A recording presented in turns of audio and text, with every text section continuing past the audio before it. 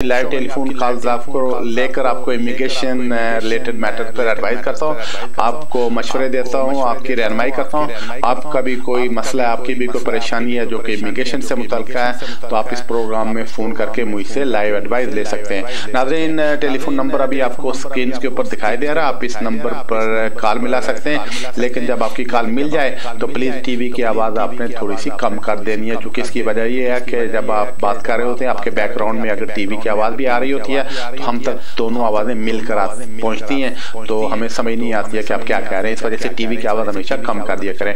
नाज़रीन, काफ़ी सारे कॉलर्स लाइन के ऊपर, देखते हैं हमारे आज के पहले कॉलर कौन है। जी फरमाइए। हेलो, अस्सलाम वालेकुम। वालेकुम सलाम। मैंने मलिक साहब आपसे पूछा था कि मैंने लास्ट ईयर 2017 अप्रैल में अपने बच्चे के 7th ईयर की बेस पे अप्लाई किया था, और लास्ट ईयर नवंबर में उन्होंने कोई फर्दर 1-2 सवाल पूछे, और फिर नवंबर के बाद अभी तक कोई मुझे उनकी तरफ से जवाब से कुछ नहीं आया। तो मैं इस बारे में आपसे पूछना चाहती थी कि ये देर, क्योंकि केस तो नवंबर में ओपन हो गया था, तो ये आपका क्या ख्याल है, क्यों देर लग रही है और मैक्सिमम कितना टाइम ले सकते हैं ये लोग? जी, आपकी कॉल का शुक्रिया। इसमें कोई टाइम फ्रेम फिक्स नहीं है, मिनिमम 7-8 महीने लग जाते हैं, उसके अलावा देर में बार का साल 1.5 साल भी लग जाता है। इसमें कोई फिक्स टाइमिंग नहीं होती है कि वो 6 महीने में या साल में आपके केस का फैसला करें। तो बहरहाल आप उनको रिमाइंडर वगैरह भेज सकती हैं कि जी आपके केस को जल्दी देखें, उसका जल्दी फैसला करें। आप उनको रिमाइंडर भेज सकती हैं, लेकिन उनका कोई फिक्स टाइम फ्रेम नहीं है कि हमने इतने अरसे में इस केस का फैसला करना है, ऐसा बात नहीं है। तो मुझे लगता है कि ज़्यादा देर नहीं आप लगनी चाहिए, क्योंकि अगर नवंबर से उन्होंने इस पर काम शुरू किया है तो उसके बाद दिसंबर आ गया, मोस्टली छुट्टियाँ करते हैं, फिर अभी मौसम भी ठीक नहीं था, तो मुझे लगता है शायद 1-2 महीने में आपके केस का फैसला हो जाए। लेकिन आप उसको उनको रिमाइंड करवाना शुरू कर दें। कॉल का शुक्रिया। नाज़रीन, पढ़ते हैं अगले कॉलर की तरफ। जी फरमाइए। हेलो, अस्सलाम वालेकुम मलिक साहब। जी वालेकुम सलाम। जी, मैं ब्लैकमन से शफा बात कर रही हूँ। मैंने पूछना था, मुझे 4 हो गया होम आपस में केस डाले हुए, तो कोई जवाब नहीं आया अभी तक। आपने क्या केस डाला था? मैंने बेबी गर्ल की बेस पे वीजा डाला था। तो बेबी आपकी यहाँ पे पैदा हुई है? जी, यहाँ पे पैदा हुई है। और वो ब्रिटिश है? जी ठीक है जी, आपकी कॉल का शुक्रिया। आपको स्टे हो जाएगा, लेकिन इसमें देर लगती है। जैसे कि पहले कॉलर ने भी बताया कि उनके केस पिछले साल उन्होंने अप्रैल में अप्लाई किया था, तो अभी 11 महीने उनके केस का फैसला नहीं हुआ। इसमें 8-9 महीने मिनिमम वहाँ पे क्यों है, इतनी देर लग जाती है। तो अगर आपने 4 महीने पहले डाला है तो इसका मतलब 5-6 महीने इसमें और भी लग सकते हैं, तो आप वेट करें। वैसे कानून यही है कि जिस खातून का ब्रिटिश बेटा हो तो उसको आमतौर पर बच्चे की बेस पे स्टे मिल जाता है, तो आपको स्टे मिल जाएगा, लेकिन वो टाइम फ्रेम इतना है 8-9 महीने से लेकर इसमें साल तक लग सकता है। कॉल का शुक्रिया। नाज़रीन, बढ़ते हैं अगले कॉलर की तरफ। जी फरमाइए। जी हेलो, जी फरमाइए। जी बात करें। हेलो, अस्सलाम वालेकुम। वालेकुम सलाम। जी, मैंने पहले मैंने अप्लाई किया, मेरा 22 साल का वीजा लग गया। ठीक है। फिर मैं नेक्स्ट वीजा अप्लाई किया तो वो रिफ्यूज हो गया। तो वो क्यों रिफ्यूज हुआ? वो हम टेक हुए थे ना हमारा, हम उसमें काम करते थे अपने साथ, वो हमने गलती से हमें सीटें नहीं लगाई अपनी। अच्छा, ठीक। वो 18 साल फिर हमें निकाह मिला। फिर हम 15 जनवरी को हमारी फीस लाओ होगी। ठीक है। अब उन्होंने होम वालों ने मुझे 2.5 साल का वीजा लगा के दे दिया है। ठीक। अब वो वीजा 5 रुपए से 10 रुपए में दिया। जी, आपकी कॉल का शुक्रिया। मुझे लगता है उन्होंने शायद 10 ईयर्स के रूट के ऊपर आपको दिया हो। इसमें आप किसी वकील को पेपर दिखाकर उनके एडवाइस ले लें, क्योंकि इसमें 2-3 बातें हैं जो टेक्निकल हैं। पहली बात यह कि आपने जो अप्लाई किया तो आपने कौन सी एप्लीकेशन दी थी? आपने 5 ईयर्स वाली दी थी या 10 ईयर्स वाली दी थी? अगर आपने 5 ईयर्स वाली दी थी तो आपकी एप्लीकेशन रिफ्यूज हो गई, क्योंकि आप रिक्वायरमेंट्स पूरी नहीं कर रहे थे। फिर आप कोर्ट में गए। अब जज ने किस बेस पे आपको हाँ किया है? या अगर आपकी एप्लीकेशन 5 ईयर्स की रूट पे थी तो उसने इमिग्रेशन रूल्स के तहत आपकी एप्लीकेशन अलाउ की है, फिर होम अफसर ने आपको 10 साल के नहीं बल्कि 5 साल के रूट पे रखना चाहिए था। लेकिन ये भी हो सकता है कि जज ने कहा है कि जी आप तो रिक्वायरमेंट्स पूरी नहीं कर रहे हैं, लेकिन आपको ह्यूमन राइट्स को देखते हुए आपको स्टे दे दे। तो ऐसी सूरत में हो सकता है कि होम अफसर ने आपको एक नए 10 साल के रूट के ऊपर चढ़ाया हो। तो आप ये पेपर किसी वकील को दिखाकर उनसे एडवाइस ले लें कि आप इस स्टेज पे क्या कर सकती हैं। कॉल का शुक्रिया। नाज़रीन, बढ़ते अगले कॉलर की तरफ। जी फरमाइए। जी मैं पूछा मेरी आवाज आपको आ रही है? जी हाँ आ रही है, जी हाँ आ रही है। अच्छा, मैं पूछना था मेरे बहन का भी वीजा नहीं लगा, दो तीन बार केस भेज चुके हैं, लेकिन वो रिफ्यूज कर 3 बार है। तो किसका वीजा नहीं लगा? आपकी बहन का? आपकी बहन का? जी जी। तो आपने क्या उसको विजिटर बुलाना चाहती थी? नहीं नहीं, वो शादीशुदा है, आपको हम उसको खामद बुला रहा था। तो वो वीजा क्यों नहीं लगा? वो कोई मसले मसाल कर देते थे, कई बार ओवरड्राफ्ट हो जाता था उसका फोन, तो पर उसकी शराइत पूरी नहीं कर रही होंगी। तो इसमें अभी आपका सवाल क्या है? मेरा ये सवाल है कि उसको शादी को 14 साल हो गए, लेकिन किस तरीके से उसको ये लाया चाहिए? तो 14 साल से उसका हस्बैंड क्या करता रहा है? काम में करता रहा। जी आपकी काम का शुक्रिया। ऐसी बात नहीं है, क्योंकि अगर किसी आदमी की 14 साल पहले शादी हुई होती तो 14 साल में उसकी बीवी तो यूके में आ चुकी होती। इसमें 14 साल तो नहीं लगते जो काम कर रहा हो। आप उसके रिक्वायरमेंट्स पूरी नहीं कर रहे हैं। जैसे कि आप खातून है, आपको कोई कहे कि जी आप चाय बनाएं तो उसमें पत्ती आपके पास ना हो, तो आप जितनी भी कोशिश करेंगे, जितनी भी अच्छी शेफ होंगी, जितनी भी अच्छी चाय बनाने वाली होंगी, तो वो चाय बनेगी नहीं, क्योंकि उसकी बेसिक रिक्वायरमेंट नहीं होती है। इसी वजह से शादी के बेस पे जो शराइत होती हैं वो पूरा करना होती हैं। वो अगर आप पूरे करें तो इमिग्रेशन वालों से आपकी कोई दुश्मनी नहीं है, तो आपको वीज़ा फ़ौरन दे देते हैं। तो मुझे लगता है कि जो 14 साल से वीज़ा नहीं लगा तो इसका मतलब है कि वो लंबी प्रॉब्लम है। तो शायद हस्बैंड काम नहीं कर रहे हैं, तो जब कहीं वो अप्लाई करते हैं इधर उधर से पे स्लिप्स लेकर अप्लाई कर देते हैं, जो कि ज़ाहिर जेन्युइन नहीं होती हैं, या इमिग्रेशन वालों को पता चल जाता है कि ये जेन्युइन जॉब नहीं है। इस बात पर शायद ना होती रही हैं। तो अब ये करें कि वो जितने भी इससे पहले रिफ्यूज़ल लेटर्स हुए हैं वो सारे उठाएं, किसी वकील को जाकर दिखाएं, उनसे मशवरा कर लें कि नेक्स्ट आप क्या कर सकते हैं। तो वो जो प्रॉब्लम है उसको हल करें। जब वो प्रॉब्लम हल हो जाएगी फिर उसके बाद वीज़ा लगने में कोई प्रॉब्लम नहीं होगी। लेकिन मुझे लगता है कि इसमें गलती हस्बैंड की है, वरना 14 साल से बीवी या ज़रूर यूके में आ चुकी होती। कॉल का शुक्रिया। नाज़रीन देखते हैं हमारे अगले कॉलर कौन है। जी फरमाइए। जी हेलो, अस्सलाम वालेकुम। वालेकुम सलाम। Doctor, I wanted to ask my daughter's visa for her spouse. If she is receiving carers allowance, how long does she need to receive this before she can make application for her spouse? So is she working or no? No, she's not working. She's claiming carers allowance. Okay, thank you for your call. Basically, it's very unlikely they will grant a visa to her husband, because if she's basically not working and not paying any tax, so it means that if husband comes to the UK, he will start getting benefits too, because he won't be able to find any job here, because there are a lot of people are unemployed already here in the UK. So that's the reason I think probably see a lawyer over there who might advise you, but it seems that it's very difficult for her to bring her husband here in these kind of situation. Thank you for the call. Now देखते हमारे अगले collar कौन है। जी फरमाइए। अस्सलाम वालेकुम। जी वालेकुम सलाम। 20 साल मेरे पहले पापा का वीजा हुआ था, तो जी आपकी आवाज क्लियर नहीं आ रही है, आप जरा टेलीफोन के करीब आ जाएं। पहले बार जब मेरे पापा का वीजा हुआ था, ठीक है, पासपोर्ट नहीं आया, तो अभी आगे पापा का वीजा जमा करना है, तो पासपोर्ट। अभी आप फिर टेलीफोन से दूर हो गई हैं। जी आपकी कॉल का शुक्रिया। आप दोबारा रिंग कर लें, चूंकि आप टेलीफोन के कहीं करीब होती हैं और कभी बहुत दूर चली जाती हैं, या टेलीफोन को अलग दूर कर लेती हैं, तो आपकी आवाज़ सुनाई नहीं देती है। तो आप दोबारा फ़ोन कर लें, या फिर ट्राई करें कि अगर आपके पास लैंड लाइन है उससे रिंग करें। नाज़रीन देखते हैं हमारे अगले कॉलर कौन है। जी फरमाइए। अस्सलाम वालेकुम। वालेकुम सलाम। डॉक्टर साहब, मैं ये पूछना था, ये जो डिस्क्रिशनरी लीव वाले 6 साल वाले होते हैं, इनका वो कौन सा फॉर्म है, सेट हुआ है? तो किसका फॉर्म? डिस्क्रिशनरी लीव 6 वाला। तो जब 6 साल आप पूरे कर लें, ठीक है जी, आपकी कॉल का शुक्रिया। हाँ, आमतौर पर उसमें सेट ओ ही यूज़ होता है, तो वो ज़्यादा बेहतर है कि अगर आपने अप्लाई करना है तो सेम डे जाकर वो करवा लें, ज़्यादा बेहतर है। वरना एक क्यू में गुजरेंगे, 8-9 महीने वैसे ही अटके रहेंगे। तो वो 590 पाउंड दें और सेम डे जाकर आप इंडेफिनिट स्टे ले लें। कॉल का शुक्रिया। नाज़रीन बढ़ते हैं नेक्स्ट कॉलर की तरफ। जी फरमाइए। हेलो सर, मैं ये पता करना कि अगर कोई केस अप्लाई करना होवे तो ਉਹਦੇ ਲਈ वैलिड पासपोर्ट थोड़ा जरूरी है या एक्सपायर होया पासपोर्ट भी चल सकता है?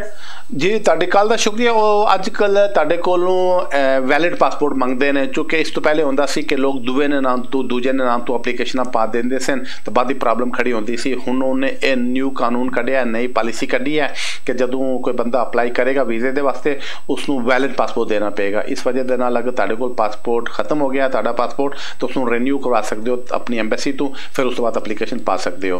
कॉल का शुक्रिया। नाज़रीन बढ़ते अगले कॉलर की तरफ। ये फरमाइए। वालेकुम सलाम। जी मकसद मेरा एक सवाल है आपसे कि मेरा वीजा लगा था 2009 में। ठीक है। तो वहाँ पे मैं शादी के बेस पे आया था यहाँ पर, तो लेकिन बाद में मेरी 2012 में डिवोर्स हो गई थी, तो मैं वापस पाकिस्तान आ गया था। ठीक है। तो अभी क्या मैं विजिट पे जा सकता हूँ अपनी बेगम के साथ, जो न्यू शादी की है उसके साथ, बच्चे के साथ विजिट पे? अभी आपने दूसरी शादी की है? जी। तो वो जो आपकी बेगम है वो क्या ब्रिटिश है कि पाकिस्तान में ही है? वो पाकिस्तान में ही है। तो वहाँ पे क्या करते हैं पाकिस्तान में? तो पाकिस्तान में मेरा अपना बिजनेस है। ठीक है जी, आपकी कॉल का शुक्रिया। हाँ, आप विजिटर के तौर पर तो आ सकते हैं, बशर्ते कि आप एस्टैब्लिश करें कि आप वहाँ पे वेल सेटल्ड हैं और आप अपने यूके विजिट के बाद आप वापस चले जाएंगे। अगर ये एस्टैब्लिश कर लेते हैं तो आप वीज़ा ले सकते हैं, जैसे हम लोग विजिट करने के लिए आते हैं ऐसे करवा सकते हैं, पहली बात। दूसरी बात, अगर आपके कोई दोस्त साहब आप यूके में जो आपको स्पॉन्सर करें तो आप स्पॉन्सर भी वो करवा सकते हैं, स्पॉन्सर पर भी आ सकते हैं। लेकिन अगर विजिटर वीज़े के लिए अप्लाई करें वो फिर ज़रूर देखेंगे कि आपने कभी किसी और कंट्री को भी विजिट किया है कि नहीं। तो अगर रेगुलरली विजिट करते रहे अब्रॉड तो फिर कोई प्रॉब्लम नहीं होती है। कॉल का शुक्रिया। नाज़रीन बढ़ते हैं आपके नेक्स्ट कॉलर की तरफ। ये फरमाइए। वालेकुम सलाम। मतलब मेरा ना यूरोपियन से शादी हुई है, नेक्स्ट मंथ मेरा PR ड्यू है, 5 साल हो गए उसको काम करते हुए। ठीक है। तो वो 25-26 आवर्स अ वीक काम कर रही है पिछले 5 साल से एक ही फर्म में। तो क्या वो फुल टाइम में आती है या नहीं आती? जी आपकी कॉल का शुक्रिया। नहीं, वो फुल टाइम में नहीं आता। फुल टाइम से मुराद 40 आवर्स होता है जो काम करता है, या फिर 37 एक्सेप्ट कर लेते हैं, वो तो पार्ट टाइम काम करती है। तो इसके लिए आपकी एक्सटेंशन की भी प्रॉब्लम हो जाएगी। तो ज़्यादा बेहतर आप किसी वकील से मिलकर एडवाइस ले लें, चूँकि इंडेफिनिटली तो दूर की बात रही है। आप तो आपकी एक्सटेंशन का भी मसला है कि आपको एक्सटेंशन भी मिलेगी या नहीं मिलेगी। मौजूदा हालत में आपको एक्सटेंशन भी नहीं मिलेगी। कॉल का शुक्रिया। नाज़रीन देखते हैं हमारे अगले कॉलर कौन है। जी फरमाइए। हेलो जी सर, हाय। मेरे पास 2 क्वेश्चन है, अगर आप मदद कर दे तो। जी। मेरे हस्बैंड को 2.5 years मिल गया अभी। ठीक है। On the basis of long residency 20 years, लेकिन मेरा केस अभी तक चल रहा है। ठीक है। और रिसेंटली जब रिफ्यूज हुआ फर्स्ट के ट्राइब्यूनल पे जाने के लिए, तो हमने अपर ट्राइब्यूनल के लिए अप्लाई कर दी। ठीक। अभी तक उसका रेस्पॉन्स नहीं आया, लेकिन उसके दरमियान एक लेटर आया है ठीक, which says we have to take all the documents and go for an interview। ठीक है। तो अपर ट्राइब्यूनल में कब अप्लाई किया था? जनवरी में। कब? फरवरी में? जनवरी। खुद अप्लाई किया था किसी वकील के थ्रू अप्लाई किया था? वकील के थ्रू। ठीक है जी, आपकी कॉल का शुक्रिया। पहली बात ये कि अभी आप खतरे में हैं, क्योंकि ये भी हो सकता है कि जिस रोज़ अपर ट्राइब्यूनल का डिसीजन आ जाए तो उसी दिन ही आपको डिटेन कर लें कि जी नहीं जी अभी आपका केस रिफ्यूज़ हो गया, आपकी फर्स्ट ट्राइब्यूनल भी रिफ्यूज़ हो गया, अपर ट्राइब्यूनल भी रिफ्यूज़ हो गया, तो आप वापस जाएँ। तो अभी इंटरव्यू के लिए बुलाया तो ये खतरे वाली बात है, तो आप अपने वकील से मशवरा कर लें। कॉल का शुक्रिया। नाज़रीन बढ़ते हैं नेक्स्ट कॉलर की तरफ। जी फरमाइए। जी आप बात करें। जी हेलो, गुड इवनिंग सर। मैंने आपसे पूछना था कि जैसे मैं वैसे अभी ना इंडिया से आया हूँ 4 महीने हुए डिपेंडेंट वीजे पे, टायर 2 डिपेंडेंट पे। ठीक है। तो मैंने सर वैसे मैं जॉब नहीं कर रहा क्योंकि मैं अपने बेबी का लुक आफ्टर करता हूँ। ठीक है। तो मैंने कनाडा, मेरा ब्रदर है, फिर मैंने अप्लाई करना है जैसे टूरिस्ट वीजा, तो क्या मेरी सारी फैमिली को मिल जाएगा? मेरी वाइफ है, रजिस्टर्ड नर्स है। तो आपकी वाइफ ब्रिटिश हैं या कि उनके पास अच्छा वो वर्क परमिट पे है? ठीक है जी, आपकी कॉल का शुक्रिया। आप ट्राई कर सकते हैं, उसमें गारंटी तो नहीं है तो, लेकिन आप ट्राई कर सकते हैं कि आप वहाँ के लिए, अगर आपका भाई वहाँ पे है जो आपको स्पॉन्सर करता है और फिर आप यहाँ पे कैनेडियन एम्बेसी को अप्लाई करेंगे, आप समझे 50-50 चांसेस है, इसमें गारंटी नहीं है कि आपको डेफिनेटली वीज़ा देंगे। कॉल का शुक्रिया। नाज़रीन देखते हैं हमारे अगले कॉलर कौन है। जी फरमाइए। Hello sir. जी सर, मैंने ना अगस्त में वीजा अप्लाई किया था FLR FP के एक्सटेंशन का। ठीक है। तो वो उसका अभी तक कोई रिस्पांस नहीं आया, तो इसको कुछ कर सकते हैं हम? तो आपने किस बेस पे अप्लाई किया था? वो बच्चे के बेस पे अप्लाई किया था। तो बच्चे को कितना अरसा हो गया है? नहीं, उसका मुझे पहला वीजा दे दिया था, मैं एक्सटेंशन के लिए मैंने अप्लाई किया था FLR FP। अच्छा ठीक है जी, आपकी कॉल का शुक्रिया। पहली बात ये कि इसमें शायद 2-3 महीने और लग जाएंगे। दूसरी बात ये कि आप प्रीमियम सर्विस पे भी जा सकते हैं, अगर अभी भी प्रीमियम सर्विस पे जाना चाहे तो आप जा सकते हैं, इसको चेंज कर सकते हैं प्रीमियम सर्विस पे, तो वो आप अभी कर सकते हैं अगर आपको जल्दी में चाहिए तो। लेकिन अगस्त में अप्लाई किया था, मुझे लगता है 2-1 महीने तकरीबन इसमें और लग सकते हैं। कॉल का शुक्रिया। नाज़रीन देखते हैं हमारे अगले कॉलर कौन है। जी फरमाइए। जी वालेकुम सलाम। जी मेरा वीजा 8वें महीने में हो रहा है। मैं 3 साल का वीजा था मेरे पास। ठीक है, तो अभी दोबारा में अप्लाई करना है, तो उसका क्या तरीके बता सकते हैं? आपको 3 साल का वीजा कब मिला था? 8वें महीने में 3 साल हो जाएंगे। तो किस तरह का वीजा था? चूंकि 3 साल का वीजा स्पाउस का वीजा। अच्छा, स्पाउस वीजा, ठीक है। तो आप पाकिस्तान से आए थे शादी करके? जी जी। तो वीजा आपका कब खत्म हो रहा है? ये 8वें महीने में। अगले महीने में? जी 8वें महीने में। 8वें महीने में। तो अभी आपका सवाल क्या है? मैं पूछना चाह रहा हूँ कि ये किस तरह दोबारा प्रोसीजर क्या है, क्या किस तरह करेगा? ठीक है जी, आपकी कॉल का शुक्रिया। पहली बात यह है कि आपको एक टेस्ट पास करना पड़ेगा जिसको A2 कहते हैं, वो आप अभी से पास कर लें। दूसरी बात यह है कि आपको ये एस्टेब्लिश करना पड़ेगा कि आपके जो मिसेज है उनकी इनकम या आपकी इनकम दोनों के मिलाकर 18,600 से ज़्यादा की है। तो ये 2 जिसमें बेसिक शराइतें जो पूरी करना पड़ती हैं, या पूरी कर लें। उसके बाद जब वीज़ा ख़त्म होने लगे 1 महीना पहले अगर आप डाक में अप्लाई करना चाहते हैं तो आप डाक में अप्लाई कर सकते हैं, जिसमें तकरीबन 6-7 महीने लग जाएंगे। तो लेकिन अगर आप चाहें तो सेम डे भी आप जाकर एक्सटेंशन करवा सकेंगे। तो अभी आप सिर्फ A2 का जो टेस्ट है वो पास कर लें और मेक श्योर करें आपकी और आपकी वाइफ की इनकम जो 18,600 से ज़्यादा होनी चाहिए। कॉल का शुक्रिया। नाज़रीन, देखते हैं हमारे नेक्स्ट कॉलर कौन है। जी फरमाइए। हेलो, अस्सलाम वालेकुम। वालेकुम सलाम। मैं पूछना चाहती हूँ कि मेरे ब्रदर को मेंटल प्रॉब्लम है और वो पाकिस्तान से शादी करना चाहता है, तो उधर से वीजा कैसे मिलेगा? मेंटल प्रॉब्लम उसको क्या है? उसे मेंटल इलनेस है, वो हॉस्पिटल में रहा। तो वो फिर शादी कैसे करेगा जो आदमी मेंटल हो कम्प्लीटली?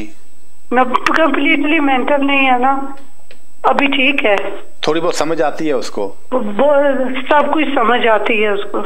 ठीक है, तो अभी वो फुल वो जो डिसेबिलिटी बेनिफिट्स उनके ऊपर है? जी ठीक है जी, आपकी कॉल का शुक्रिया। हाँ, अगर तो वो बिल्कुल ही मेंटल नहीं है, यानी उसको होश व हवास से शादी कर सकता है और जो शादी के हकूक़ व फ़राइज़ वो पूरे कर सकता है तो शादी कर सकता है। तो अगर वो फुल बेनिफिट्स के ऊपर है, डिसेबिलिटी या बेनिफिट्स के ऊपर है, हाँ वो अपनी वाइफ को यहाँ पे ला सकता है, बशर्ते कि उसकी वाइफ इंग्लिश टेस्ट पास कर ले। तो ये वहाँ जाकर शादी करके तो अपनी वाइफ को यहाँ पे ला सकता है। इसका काम दिखाना ज़रूरी नहीं होता है। कॉल का शुक्रिया। नाज़रीन, देखते हैं हमारे अगले कॉलर कौन है। जी फरमाइए। ਹੈਲੋ, ਸਤਿ ਸ਼੍ਰੀ ਅਕਾਲ ਜੀ। ਜੀ ਸਤਿ ਸ਼੍ਰੀ ਅਕਾਲ। ਆਪਣੇ ਭਾਜੀ ਮੇਰਾ ਸਵਾਲ ਇਹ ਹੈ ਜੀ, ਮੈਂ 5 ਇਅਰ ਦੇ ਰੂਟ ਦੇ ਵਿੱਚ ਮੈਂ ਆਪਣੀ ਡਾਟਰ ਦਾ ਕੇਸ ਅਪਲਾਈ ਕੀਤਾ ਸੀਗਾ ਜੀ। ਠੀਕ ਹੈ।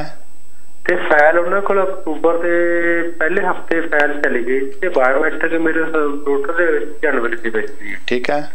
ਆਪਾਂ ਇਹ ਪੁੱਛਣਾ ਸੀ ਵੀ ਬਾਇਓਮੈਟ੍ਰਿਕ ਤੋਂ ਟਾਈਮ ਸਟਾਰਟ ਹੁੰਦਾ ਜਾਂ ਜਦੋਂ ਫਾਈਲ ਸਬਮਿਟ ਕਰ ਦਿੰਦੇ ਉਦੋਂ ਆਪਣਾ ਟਾਈਮ ਸਟਾਰਟ ਹੁੰਦਾ ਜੀ? ਜੀ ਤੁਹਾਡੀ ਕੱਲ ਦਾ ਸ਼ੁਕਰੀਆ। ਜਿਹੜਾ ਤੁਹਾਡਾ ਟਾਈਮ ਹੁੰਦਾ ਹੈ ਉਹ ਜਦੋਂ ਤੁਸੀਂ ਕੇਸ ਅਪਲਾਈ ਕਰਦੇ ਹੋ ਤਦੋਂ ਤੁਹਾਡਾ ਸ਼ੁਰੂ ਹੋ ਜਾਂਦਾ ਹੈ। ਤਾਂ ਬਾਇਓਮੈਟ੍ਰਿਕ ਸੇ ਇਮੀਗ੍ਰੇਸ਼ਨ ਵਾਲੇ ਤੱਕ ਹੈ ਕਿ ਉਹ ਕਦੋਂ ਤੁਹਾਡੇ ਕੋਲੋਂ ਲੈਂਦੇ ਨੇ। ਇੱਕ ਜਦੋਂ ਕੇਸ ਤੁਸੀਂ ਕਰਦੇ ਹੋ ਤੁਹਾਡੀ ਫਾਈਲ ਇੱਕ ਇਮੀਗ੍ਰੇਸ਼ਨ ਆਫੀਸਰ ਨੂੰ ਦੇ ਦਿੰਦੇ ਨੇ, ਉਹ ਫਿਰ ਜਦੋਂ ਜ਼ਰੂਰਤ ਸਮਝਿਆ ਤੁਹਾਡੇ ਬਾਇਓਮੈਟ੍ਰਿਕਸ ਵਾਸਤੇ ਤੁਹਾਨੂੰ ਭੇਜ ਦਿੱਤਾ ਹੈ। ਕਦੇ ਕਦੇ ਬਾਜ਼ੀ ਲੋਕੇ 2 ਵੀਕ 3 ਵੀਕ ਚ ਆ ਜਾਂਦੇ ਨੇ ਬਾਇਓਮੈਟ੍ਰਿਕ, ਬਾਜ਼ का 2-4 महीने लग जाते हैं, बाज़ का 7-8 महीने लग जाते हैं। ये होम ऑफिस से डिपेंड है। तो तुसी एक बारी अप्लाई कर दिता, ताड़ी फी उन्हें लै लीती, ताड़ा केस क्यू दे विच लग गया, तुहानूं वरी करने की कोई लोड़ नहीं। ये उन्हें दी ड्यूटी है जदों वो चाहन ते ताड़े बायोमैट्रिक्स करान। कॉल दा शुक्रिया। देखते हैं हमारे अगले कॉलर कौन है। जी फरमाइए। वालेकुम सलाम। जी brother,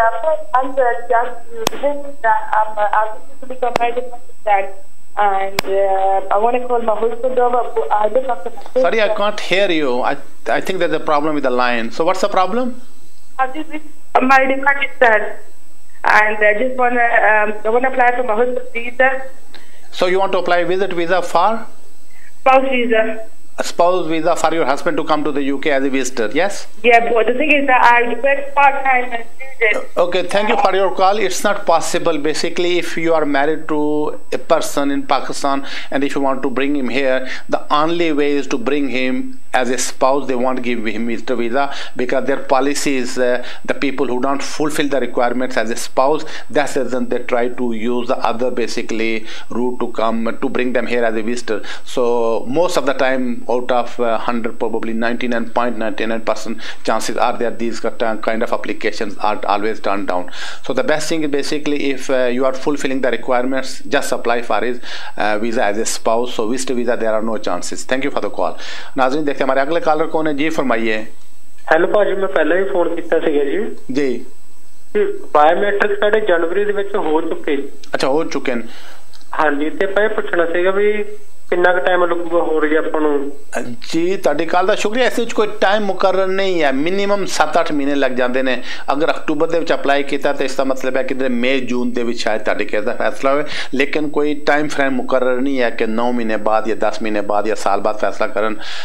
बाद का 1.5 साल लग जाता है, 2 साल लग जाते हैं। डिपेंड है कि केस वर्कर जो ताड़ा फैसला करेगा उसके कोल कितने केस ने। बाद का केस वर्कर के कोल थोड़े केस होंगे ने, किसी केस वर्कर के कोल इस वजह के नाल ताड़ी बारी जल्दी आ जाती है, या किसी केस वर्कर के कोल ज़्यादा केस होंगे ने, इस वजह के नाल केस डिले हो जाता है। इस विच कोई टाइम फ्रेम मुकर्रर नहीं है, लेकिन 8-9 महीने तो लैके साल लग जाता है आमतौर पर। कॉल का शुक्रिया। देखते हैं हमारे नेक्स्ट कॉलर कौन है जी, फरमाइए। वालेकुम सलाम। Hi, just a quick question. Yes, please go ahead. I just want to ask you, if you're getting an incapacity benefit and disability living allowance, the lower rate, can you call your spouse from Pakistan? And what other requirements you need? If I shut the phone, can you give me the answer, please? Thank you for your call. Basically, yes, in these kind of circumstances, you can bring your husband here. Probably if the person is basically depend on what kind of disability a person is here, the sponsor. If the person is really disabled and he is in support of full disability benefits, yes, he's exempted from 18,600, so he'll be able to bring his wife here. But other basically condition is that wife needs to pass English test. So if somebody fulfills these 2 requirements, then it's easier to bring their husbands here. Thank you for the call. नाज़रीन, देखते हैं हमारे अगले collar कौन है जी, फरमाइए। वालेकुम सलाम। मलिक साहब, क्वेश्चन मेरा ये है कि 20-21 साल हो गए मैं आया हूँ। कितने साल? 20-21 साल तकरीबन होने वाले हैं मेरे। ठीक है। अच्छा, अभी तक जो है ना वो वेस्ट ही में रह रहा हूँ। कोई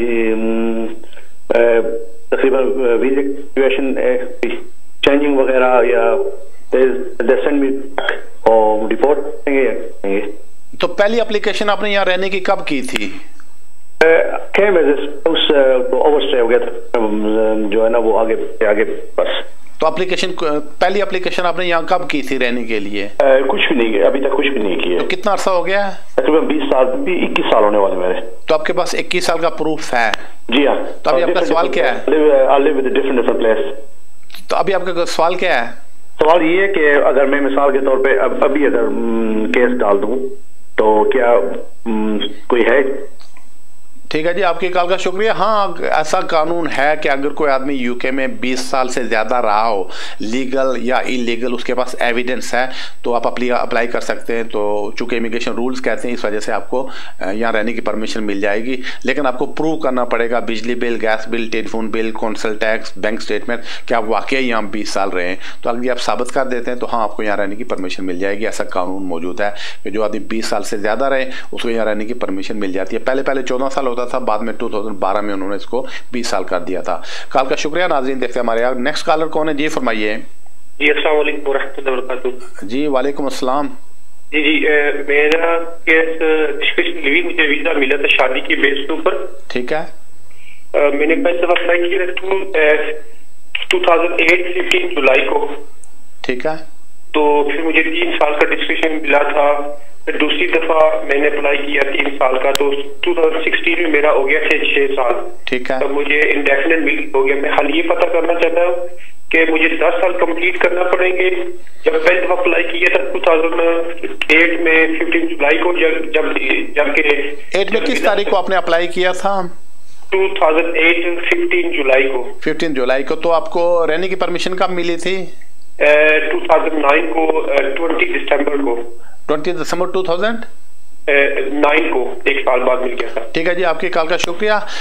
इसमें 2 बातें। पहली बात ये कि मेरे अपने ख्याल में आप जुलाई इस साल अप्लाई कर सकते हैं इस बेस पे कि जी मैंने एप्लीकेशन दी थी। ये बता सकते हैं हम आपको कि जी मैंने एप्लीकेशन दी थी जुलाई 2008 को, तो आपने उसमें डिले किया फैसला होने में, तो मैं उसको आप एप्लीकेशन दे सकते हैं इस बेस के ऊपर जुलाई में। लेकिन बाद दफ़ा मसला ये वर्शन आपका मान लेते हैं कि जी गलती उनकी थी, उन्होंने देर से फैसला किया। लेकिन बाद तो वो ये भी कहते हैं नहीं जी जब हमने स्टे दिया वहाँ से आपका स्टे हम लीगल मानते हैं। तो इस वजह से अगर आप नेक्स्ट ईयर अप्लाई करते हैं, जब आपको स्टे मिला था वहाँ से 10 साल, तो फिर गारंटी आपका स्टे मिल जाएगा। लेकिन अभी अगर अप्लाई जुलाई में करेंगे तो अभी चांसेस हैं, तो अगर चांस लें तो ये चांसेस हैं कि आपका शायद जो फ़ी है वो शायद चली जाए अगर ना आपको स्टे दें, ना नेशनलिटी दें, लेकिन अगले साल वो गारंटी हो जाती है। कॉल का शुक्रिया। नाज़रीन बढ़ते हैं नेक्स्ट अगले कॉलर की तरफ। जी फरमाइए। जी हेलो, अस्सलाम वालेकुम। वालेकुम सलाम जी। मैंने सवाल ये पूछना था। हेलो जी जी जी जी 2011 में। हेलो जी हाँ, 2011 में क्या हुआ जी? मुझे 3 साल का वीजा आया था, मैंने लेगेसी में अप्लाई किया था। ठीक है। तो उसके बाद 3 साल के बाद मैंने स्टैंप के लिए भेजा तो 8.5 साल उन्होंने मेरा जाया कर दिया। बिल्कुल ठीक है, मैं समझ गया। और उसके बाद फिर मुझे 3 साल का आया, तो अब जो है वो 6 साल मेरे पूरे हो गए हैं। ठीक है। तो अब मैं इंडेफिनेट कब अप्लाई कर सकता हूँ? ठीक है जी, आपकी कॉल का शुक्रिया। आपका पीरियड जब पहली दफ़ा आपको 6 साल का वीज़ा, जब पहले दफ़ा 3 साल का वीज़ा मिला था, वहाँ से आपके 6 साल शुरू हो जाते हैं, वो आप कंप्लीट कर चुके हैं। आप एनी टाइम अभी जाकर इंडेफिनेट स्टे ले सकते हैं। तो अगर आप चाहें तो हम प्रीमियम सर्विस पे सेम डे भी जाकर इंडेफिनेट स्टे ले सकते हैं, आपको ये पूरा करना ज़रूरी नहीं है वक्त। कॉल का शुक्रिया। नाज़रीन के साथ ही टाइम हुआ एक ब्रेक का, आप TV देखते रहिएगा। ब्रेक के उस पार में फिर आपसे मिलूंगा, आपकी कॉलें लूँगा। थारा वेलफेयर ट्रस्ट, खिदमत खल्क नस्बुल आइन। थारा welfare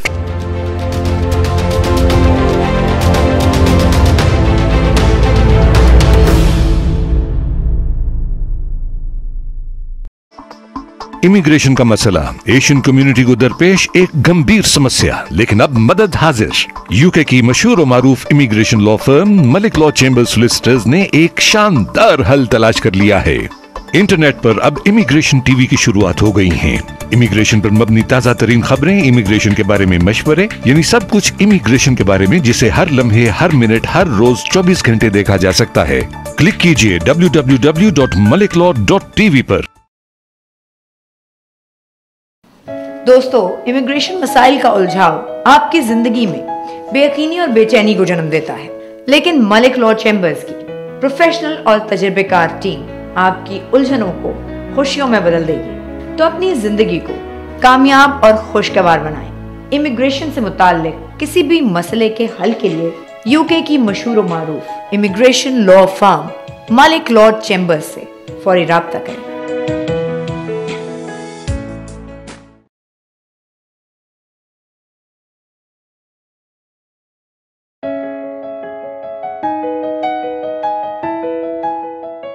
All the cases that are given to Dr. Malik, Akbar Malik Saab, he has never failed any of those clients. He always was able to win their cases, whether through court or whether through arguments with the Home Office. So I'm very grateful to Dr. Saab. Thank you very much. All the best.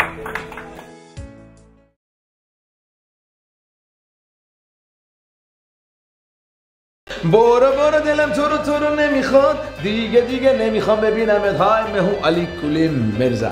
हंसते रहिए, मुस्कुराते रहिए, जिंदगी के मजे उड़ाते रहिए और मुश्किलों से पीछा छुड़ाते रहिए। लेकिन मुश्किलें अगर इमिग्रेशन की हों तो मलिक लॉ चैम्बर को कांटेक्ट करें और मुश्किलें उड़न छू। So for any immigration problem contact Malik law chamber solicitors now. मायूसी के अंधेरों में गुम और बेयकीनी की दलदल में फंसे हुए लोगों के लिए उम्मीद की किरण, मलिक लॉ चैम्बर्स। इमिग्रेशन का मसला कितना ही गंभीर क्यों ना हो, मलिक लॉ चैम्बर्स के माहिर वकील आपके रास्ते की हर रुकावट हटाकर आपको मंजिल तक पहुंचाएंगे। So if you have any immigration problem, contact UK's leading immigration law firm Malik law chambers.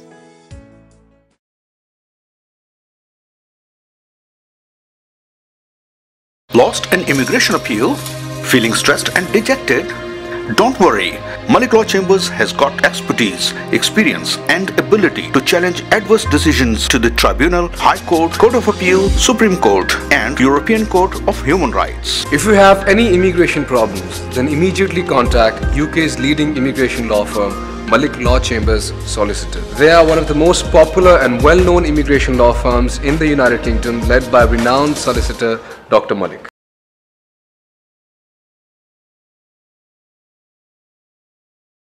Welcome back to the show. नाजरीन, हम कॉल्स का सिलसिला वहीं से शुरू करते हैं जहां ब्रेक से पहले मुनक़दा हुआ था। देखते हैं हमारे अगले कॉलर कौन है। जी फरमाइए। जी आप टेलीफोन पे बात करें। हेलो, अस्सलाम वालेकुम। वालेकुम सलाम।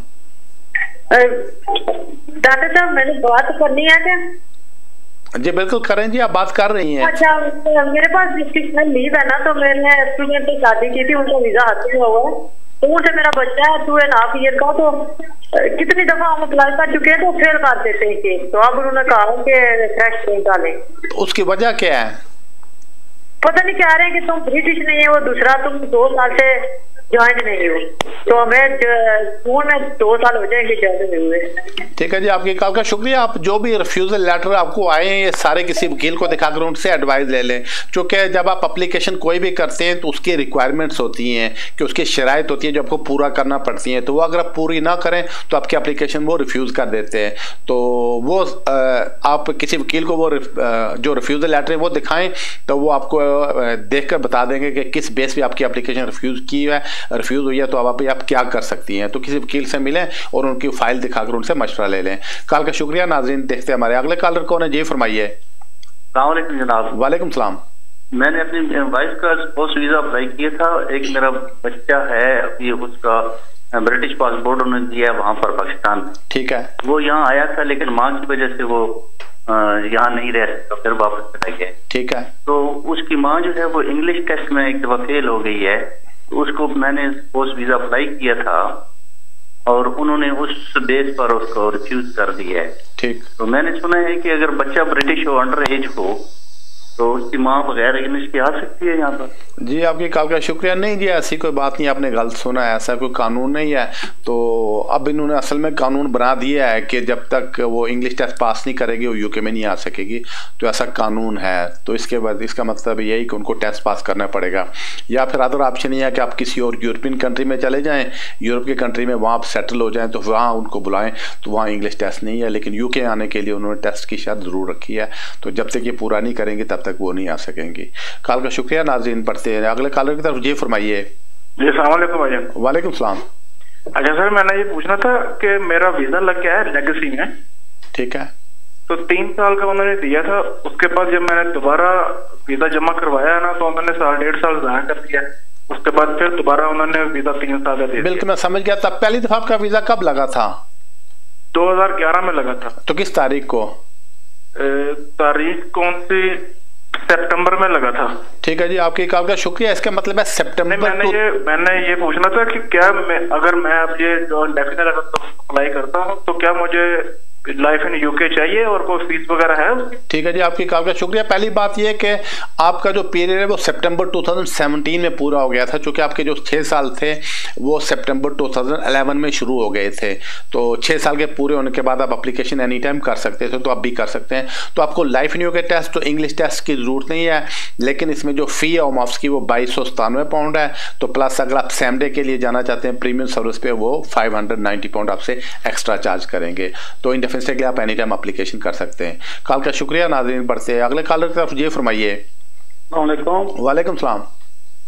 मलिक साहब, आपसे पूछना था कि मेरी एप्लीकेशन रिफ्यूज होगी और मैंने उसको ना फर्दर रिप्रेजेंटेशन डाला है और मैं साइनों पे जा रहा हूँ, लेकिन मुझे डाले हुए 5-6 महीने हो गए। किस बेस पे आपकी एप्लीकेशन रिफ्यूज हुई थी? वजन मैंने शादी की है इस लड़की के साथ ना। तो आपकी एप्लीकेशन रिफ्यूज हो गई थी? मेरी रिफ्यूज हो गई थी। तो आप कोर्ट में नहीं गए उसके खिलाफ? नहीं, मैं कोर्ट में नहीं था गया, क्योंकि वो थोड़ा माइनर सा फॉल्ट था। ठीक है, तो अभी आपका सवाल क्या है?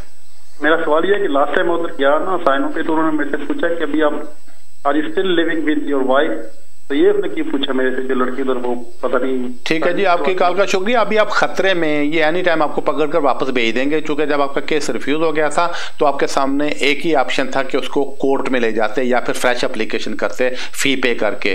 तो चूंकि आपने कोई एप्लीकेशन नहीं की है तो इसका ये मतलब है कि एनी टाइम आपको जब आप जाएंगे आपको बिठा लेंगे तो कहेंगे जी वापस चले जाएं, वो अपनी कंट्री से वीज़ा लेकर आएँ। अभी आप खतरे में हैं। कॉल का शुक्रिया। नाज़रीन देखते हैं हमारे अगले कॉलर कौन है। जी फरमाइए। वालेकुम सलाम। आयशा बात कर रही हूँ। मुझे जब मैं अपनी कॉल बंद करूंगी ना तो फिर आप जवाब दीजिएगा कि मैं टीवी में सुन लूंगी। जी फरमाइए। मुझे ये पता करना था कि मेरे पार्टनर के पास जो है वो मेरी उस पे फर्दर लीव टू रिमेन है, वो जो 10 इयर्स का रूट है। अब उनकी एक्सटेंशन ड्यू हो रही है अक्टूबर में। ठीक है। तो अगर हम प्रीमियम सर्विस लेना चाहते हैं तो हम ले सकते हैं? और कोई सवाल के पास यही सवाल है? बस यही सवाल है। और क्या फीस है इसकी, और हम ये प्रीमियम सर्विस ले सकते हैं, और सेम डे में वो वीजा देते भी हैं कि नहीं देते, या पैसे जाया करेंगे? ठीक है जी, आपकी कॉल का शुक्रिया। हाँ, अब आप कह रहे थे कि टेलीफोन बंद कर दें, तो चूंकि शायद मेरे ख्याल में आप उसके ऊपर नहीं है, टेलीविजन नहीं देख रही हैं। कॉल का शुक्रिया।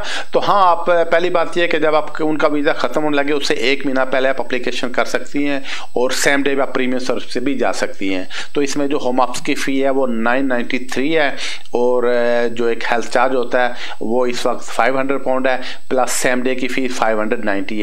लेकिन हेल्थ चार्ज जो है वो इस साल गवर्नमेंट ने ऐलान किया कि अक्टूबर से उसको दोगुना कर रहे हैं, तो हम उसकी फ़ी का भी शायद अप्रैल से दोगुना कर रहे हैं, और अप्रैल से शायद फ़ी में भी इजाफा हो जाएगा। लेकिन आप सेम डे प्रीमियम सर्विस पे जा सकती हैं। कॉल का शुक्रिया। नाज़रीन देखते हैं हमारे अगला कॉलर कौन है। जी फरमाइए। वालेकुम सलाम।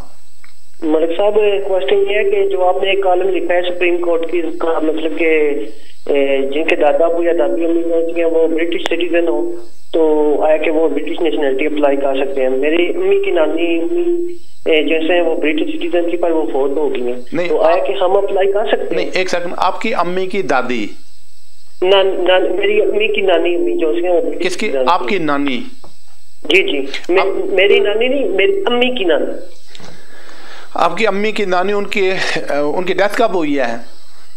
वो तकरीबन हो गए 10-15 साल हो गए। तो वो फुल ब्रिटिश नेशनल थी? फुल ब्रिटिश सिटीजन थी, और मेरी अम्मी के नाना भी ब्रिटिश सिटीजन थे। तो वो यूके में रहते थे? जी, वो यूके में रहते थे और पाकिस्तान में भी रहते थे। उसके बाद वो पाकिस्तान चले गए थे? जी पाकिस्तान में। तो उनकी नेशनलिटी के बाद आपकी मम्मी पैदा हुई थी? जी ठीक है जी, आपकी कॉल का शुक्रिया। हाँ, ये ऐसा कानून है, अब सुप्रीम कोर्ट का फैसला भी आ गया है कि ब्रिटिश नेशनलिटी जब आपके नाना को मिली थी तो उसके बाद जितने भी उनके, या आपकी नानी को मिली थी, जितने भी उनके बच्चे थे तो वो ब्रिटिश हैं, बशर्ते कि आप जेन्युइनली ये साबित कर दें कि उन्हीं के बच्चे हैं। तो आमतौर पर होता है कि जब कोई आदमी यहाँ जैसे एक ब्रिटिश नेशनल है तो उसने कहीं जाकर शादी की, किसी भी कंट्री में की, जैसे वो जाकर थाईलैंड में शादी कर लेता है और वो बच्चे के लिए अप्लाई करता है, बच्चे को ब्रिटिश नेशनलिटी मिल जाएगी। लेकिन ये जो आदमी यूके में मौजूद है, कल इसकी डेथ हो जाए और 10 जगहों से लोग अप्लाई करें कि जी वो हमारा फादर था, तो फिर इमिग्रेशन वाले बिलीव नहीं करते। वो कहते हैं जी DNA तो हम करवा नहीं सकते, जब तक बंदा अलाइव था तो उस वक्त आप आपने करवाया नहीं।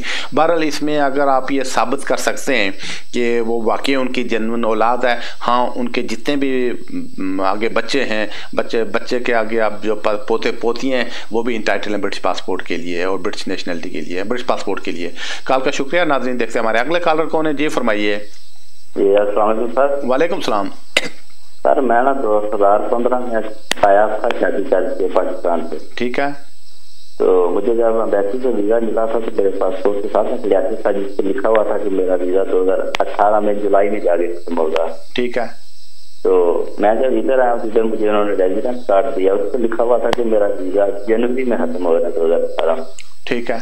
तो मैंने आप जनवरी में अप्लाई किया एक्सटेंशन के लिए, तो मैंने साथ लेटर दिया था और मेंशन किया था कि मेरा वीज़ा आपकी मिस्टेक की वजह से मुझे वीज़ा कम मिला है, तो मुझे अब वीज़ा पूरा दें ताकि 5 साल के बाद मैं इंडेफिनिटली अप्लाई करूँ। ठीक।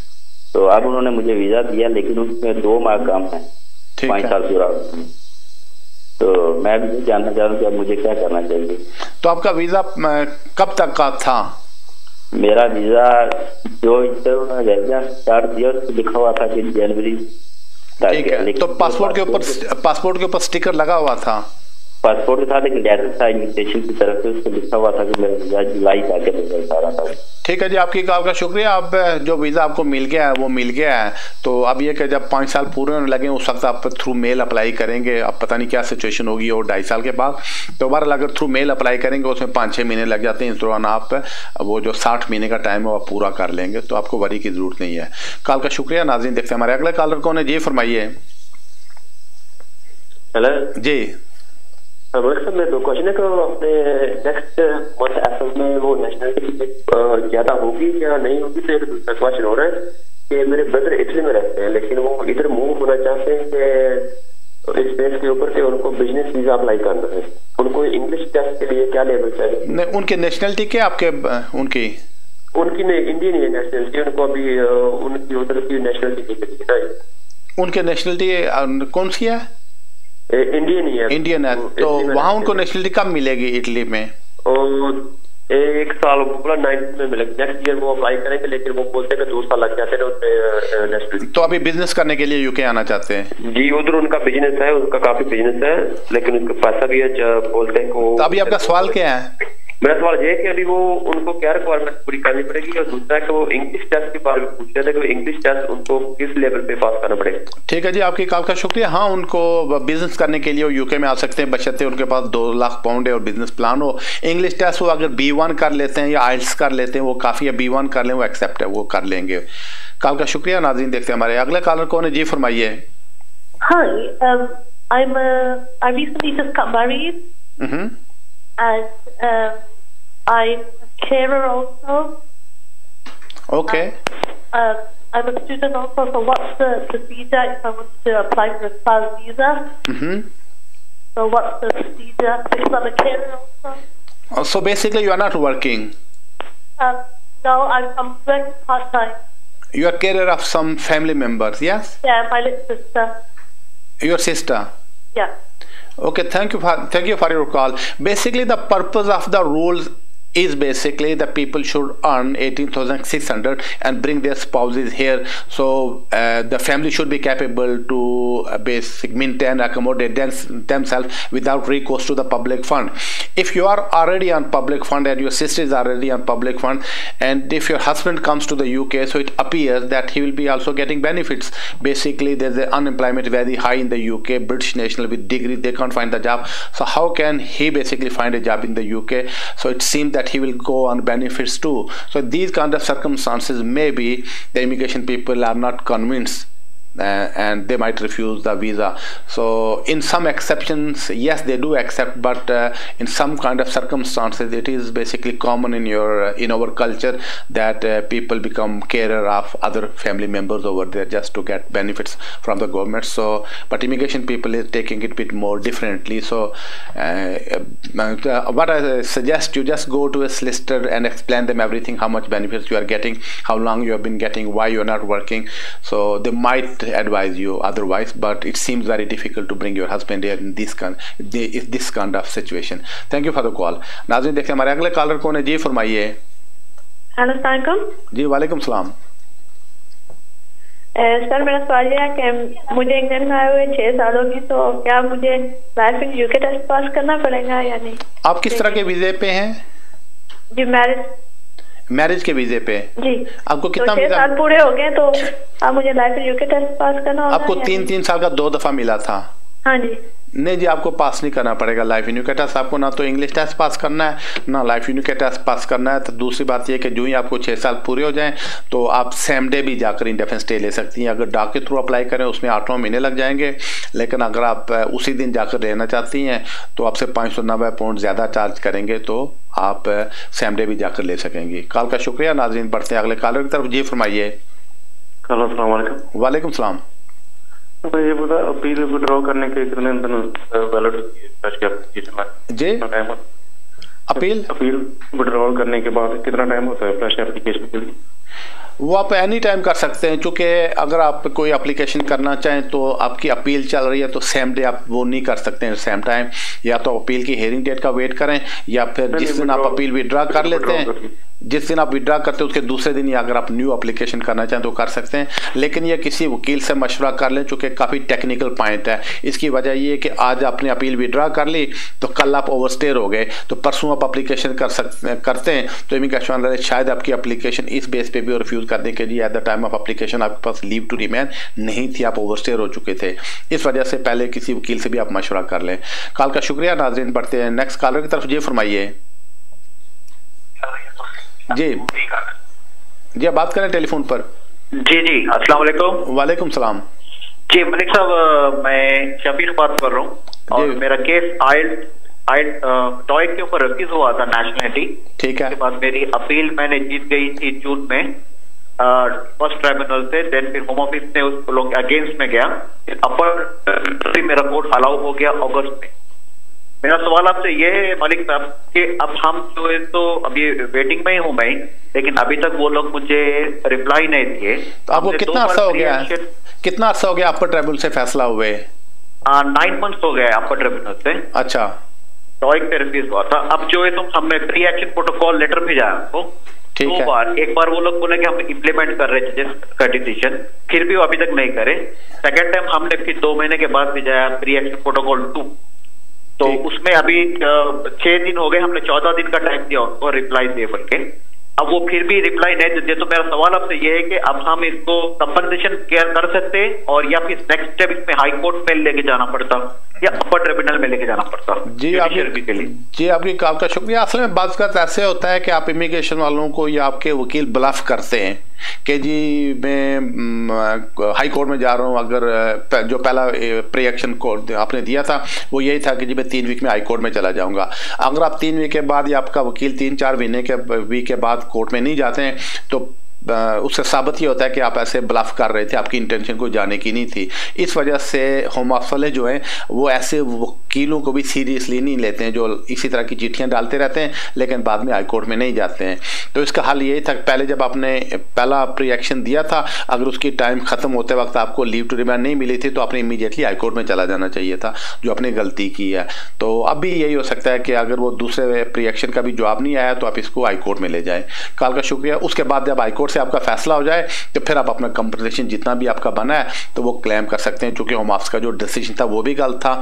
उसके बाद जो फर्स्ट ट्राइब्यूनल में अपील हुई उसको उन्होंने नहीं माना। इस दौरान अगर आपको काम की परमिशन होती है, आपने इतना पैसा कमा लिया होता, ये सारी आप होम ऑफिस के खिलाफ कंपनसेशन का केस कर सकते हैं।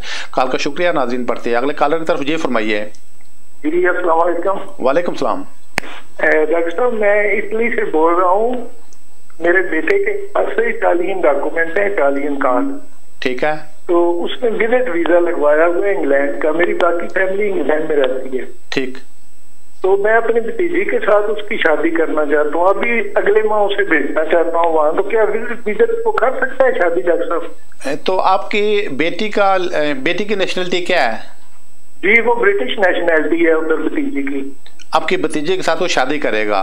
जी बेटे के पास से, वो इटली में रहता हूँ बेटा। ठीक है। तो उसके पास कौन सी नेशनलिटी है? जी उसके पास वो इधर का जो कार्ड है ना, ठीक है मैं समझ गया। कार्ड होता है जी आपकी कॉल का शुक्रिया। वो शादी तो कर लेगा लेकिन उसको प्रॉब्लम हो जाएगी इमिग्रेशन वालों से, चूंकि इमिग्रेशन वालों को ये बता के यूके में आ रहा है कि जी मैं विजिट करने जा रहा हूँ। अब यहाँ आकर शादी करके कल दोबारा जब इमिग्रेशन वालों को अप्लाई करेगा तो वो सच कहेंगे कि जी तुमने पहले हमारे साथ धोखा कर चुके हो कि तुम तो विजिट करने के लिए बहाने गए थे और वहाँ तुमने शादी कर ली। इस वजह से ये अच्छा मशवरा नहीं है कि आप उसकी यहाँ पे विजिटर वीज़ा बुला के यहाँ पे शादी करें, वो उसके बाद शादी की बेस पे अप्लाई भी यूके से नहीं कर सकेगा। इसका हल यही है कि वो जिसके साथ शादी करना चाहता है उसको आप इटली बुला लें और वहाँ शादी करवाएं। उसके बाद अगर वो यूके में आना चाहे तो वो शादी की बुनियाद पे यूके आ सकता है। तो विजिटर वीज़े पे यूके आकर शादी हो तो सकती है लेकिन ये बाद में वो जोड़ में बैठ जाती है, प्रॉब्लम खड़ी हो जाती है। कॉल का शुक्रिया। नाज़रीन देखते हैं हमारे अगले कॉलर कौन है। जी फरमाइए। जी I got married in November. I got 14,700 in my account. I mean 14,700 I get a year. Okay. And about 30,000 in my account. How much you got in your account? 30,000. 30,000. Yeah, in my savings account. Mm-hmm. And you know, I got my husband's passport photos. Okay. Okay. So how much is your salary? 14,700. 14,700, because there is a formula to apply. Let me apply, because it's so your income is 14,600. Yeah, 18,600 minus 14,700 a year. Okay, just 1 second. 18,600 minus 14,700, your shortfall. 18,600 is 14,700. Yeah. 14,700.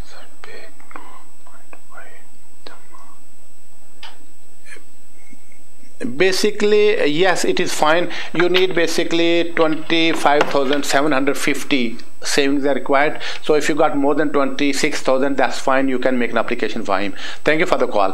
नाज़रीन देखते हैं हमारे अगले collar कौन है। जी फरमाइए। जी please Malik साहब से थोड़ी बातें करा दें। जी मलिक साहब से। जी बिल्कुल, आप आ नहीं रहे, फरमाइए आप क्या पूछना चाहते हैं। डॉक्टर साहब, वो एक्चुअली आपसे वीजा करवाया था शादी में, तो वो शुक्र हो गया था, जैसे 2.5 साल का लग गया था, और उसके बाद पासपोर्ट जो था ना वो नहीं आया था। मतलब तो अभी दोबारा अभी नेक्स्ट मंथ आपके पास दोबारा 2.5 साल के लिए एप्लीकेशन डलवानी है, तो पासपोर्ट काइंडली मंगवा लें आप। आपके 10 साल के रूट के ऊपर हैं? आई थिंक तो 10 साल का। ये मैंने पूछा 2.5 साल का बारा नहीं, तो आपने पहली एप्लीकेशन कब भेजी थी होम ऑफिस को? ये उससे पहले स्टडी बेस पे भेजी थी, तो वो उन्होंने अपनी की बात पे लगा देना था वो। नहीं, तो आपने जो होम ऑफिस को पासपोर्ट भेजा था वो कब भेजा था? वो स्टूडेंट करवाई थी ना, उसके लिए आप जरा टेलीफोन, आपका माइक, आप जरा टेलीफोन के करीब आ जाएं। आपने होम ऑफिस को पासपोर्ट जो भिजवाया था वो कब भिजवाया था? वो 2013 में। 13 में। वो किसके थ्रू भिजवाया था? वो आपके थ्रू भिजवाया था 2013 में। तो हमने वो एप्लीकेशन की थी। जी बिल्कुल। तो पासपोर्ट वैलिड था या एक्सपायर हो गया है? उस वक्त तो वैलिड था, अभी एक्सपायर हो गया। ठीक है जी, आपकी कॉल का शुक्रिया। आप किसी दिन हमारे ऑफिस में आ जाएं तो हम चेक कर लेंगे, क्योंकि बाज़ बात ऐसा भी हो सकता है कि 13 में आपने पासपोर्ट होम ऑफिस को दिया तो उन्होंने कहीं मिसप्लेस कर दिया। आमतौर पर जब आपको वो लीव टू रिमेन पिछली दे दी थी तो उस वक्त वो पासपोर्ट और डॉक्यूमेंट वापस कर देते हैं, लेकिन बाज़ बात शायद उन्होंने वापस ना किया और ये फाइल देखकर ही पता चलेगा, तो आप आकर चेक करवा लें। तो अगर किसी वजह से आपका पासपोर्ट नहीं होम ऑफिस से मिसप्लेस हुआ है तो ज़्यादा बेहतर आप नया बनवा लें। तो बहरहाल आप किसी दिन फिर अगर हमारे क्लाइंट रहें तो आप दफ्तर आ जाएं तो आपकी फाइल देखकर आपको बता देंगे कि आप क्या कर सकते हैं। आप कॉल का शुक्रिया। नाज़रीन देखते हैं हमारे अगले कॉलर कौन है। जी फरमाइए। वालेकुम सलाम। डॉक्टर साहब, इस वक्त मेरा स्टेटस यहाँ पर कोई नहीं है। अभी मैंने 2 महीने पहले एक ब्रिटिश लड़की से शादी की है, तो मैं यहाँ पर मैं कोई फाइट कर सकता हूँ वीजे के लिए या वापस चला जाऊँ? आप क्या मशवरा? तो आप क्या विजिटर वीजे के ऊपर हैं? आप विजिटर वीजे पे हैं? नहीं, मैं स्टूडेंट आया था 2011 में, अभी मेरे पास। तो अभी आपका लीगल स्टेटस क्या है? यहाँ पे ओवरस्टेयर हो चुके हैं? जी जी। तो शादी आपकी कब हुई है? ये अभी महीना हुआ है। तो वो 18,600 की शर्त पूरी कर रहे हैं आप? नहीं करती वो इंग्लिश है तो वो नहीं करती। और दूसरा ये था कि एक पुराना सिलसिला चल रहा है मेरा ना, कहीं पे मैं काम करता रहा तो उसके पैसे मेरे अकाउंट में आते हैं। अभी मैंने लास्ट वीक उसको अपने अकाउंट में ऐड किया था। तो अभी आपका सवाल क्या है?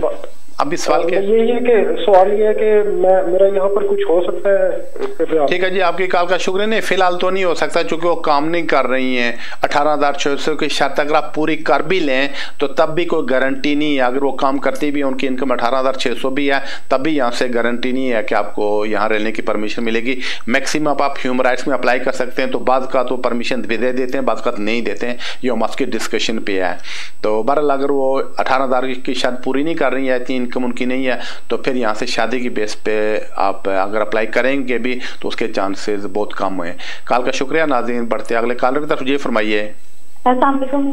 ये डॉक्टर मेरा सवाल है कि मुझे बच्चे के बेस पे 10 मंथ का वीजा मिला था, अभी एक्सटेंशन आ रही है मेरी, तो मेरे दूसरा बच्चा भी है वो भी ब्रिटिश है, तो मुझे दोनों बच्चों के पासपोर्ट पैन सब कुछ भिजवाना पड़ेगा। और दूसरी बात ये है आपका एक बच्चा जो ब्रिटिश है जी जी और दूसरा ब्रिटिश नहीं है? नहीं, दोनों ब्रिटिश है। दोनों ब्रिटिश हैं, जी जी ठीक है। इसके बेस पे मुझे 30 मंथ का वीजा मिला था, उसके बाद मेरी दूसरी बेटी हुई है वो भी ब्रिटिश है। ठीक है, तो अभी आपका सवाल क्या है? मुझे एक्सटेंशन अभी मेरी आ रही है, तो मुझे एक्सटेंशन के लिए दोनों बच्चों के पासपोर्ट भिजवाना पड़ेंगे या सिर्फ जिसके बेस पे मुझे वीजा मिला था उसके? ठीक है जी, आपकी कॉल का शुक्रिया। आप दूसरा सवाल मेरा ये है कि डॉक्टर साहब के उसके लिए उसमें अप्लाई फॉर्म जो मैंने चेक किया तो उसमें लिखा था कि इंग्लिश टेस्ट भी लाजमी है, तो मैंने इंग्लिश टेस्ट भी पास करना है या? जी आपकी कॉल का शुक्रिया। नहीं, आपको टेस्ट पास करने की जरूरत नहीं है, तो अपने तीनों बच्चों के अगर पासपोर्ट बने तो तीनों के पासपोर्ट आप भिजवा सकती हैं। उनको सिचुएशन बता दें, आपके 3 बच्चे हैं, तीनों ब्रिटिश हैं, उनकी कलर कापियां भेज सकती हैं, ओरिजिनल पासपोर्ट तीनों के भिजवा दें, ज़्यादा अच्छा रहेगा। तो आपको इंग्लिश टेस्ट की ज़रूरत नहीं है। कॉल का शुक्रिया। नाज़रीन, ये थी इस प्रोग्राम की आखिरी कॉल। इसके साथ ही प्रोग्राम का वक्त जो अब ख़त्म हो जाता है। अगर किसी वजह से आपकी कॉल नहीं मिल सकी है तो अगले सैटरडे को 6 बजे यही होगा। उस तक के लिए मुझे इजाज़त दीजिए। रब रखा।